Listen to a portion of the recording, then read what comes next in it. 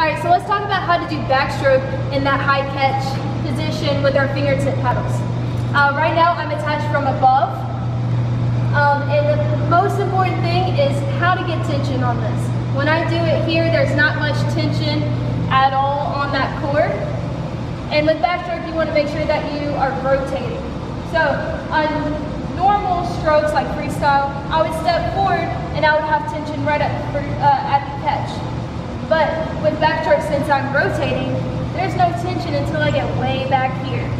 I want that tension to be right there, right at the catch. So I want to take it one step further, step up one more, and now when I rotate, I'm getting that tension right at the beginning. So now let's talk about high catch and hold. So high catch, rotating just a smidge, and popping those fingertips, engaging those fingertips, and popping that elbow high. You want to make sure that that elbow stays high throughout the whole exercise. You're holding in this position, so it's okay to look at your elbow and make sure that that elbow is staying high. You want to do that for 15, 20, or 30 seconds.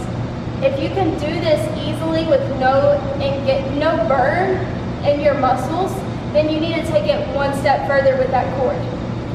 Now let's talk about a high catch, power phase, and hold.